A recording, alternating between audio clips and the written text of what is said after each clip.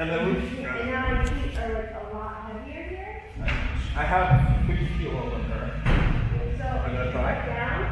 Right. And I can even use my hands here. My hands are active. Like as long as my legs are apart here, I'm not really worried. Like his legs are apart, I'm not really worried about him pulling me. Like it's not the same as if I was in his closed guard who was breaking my posture.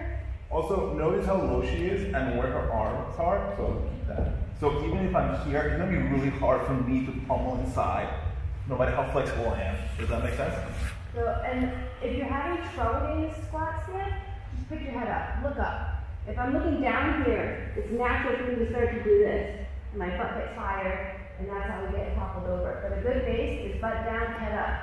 The closer my shoulders are above my hips, the better. The farther apart they get, the lighter my feet are, the easier it is for me to kind of, the easier it is for Nelson to kind of take my body and do what he wants with it.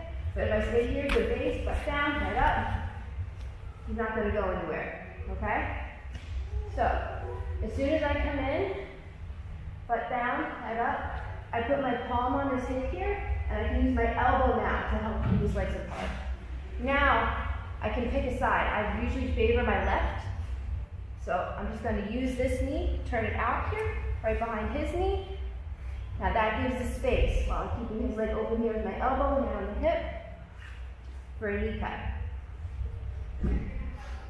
Coming in, boom, planting his leg down with my outside leg, elbow keeping the space to make a pocket here.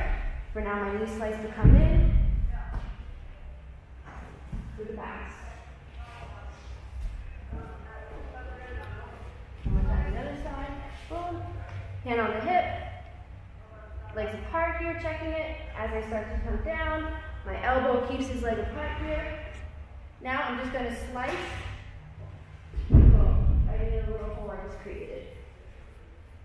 So if you guys notice, she's keeping my leg away.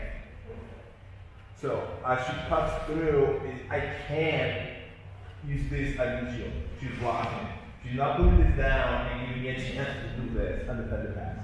A lot of times this happens when we're reaching, like I'm not reaching for that underhook, I'm not letting my body get stretched out. Remember what I said before about keeping my shoulders still with my hips, but down, I'm staying back here. The first rule for the guard pass is I have to pass his guard.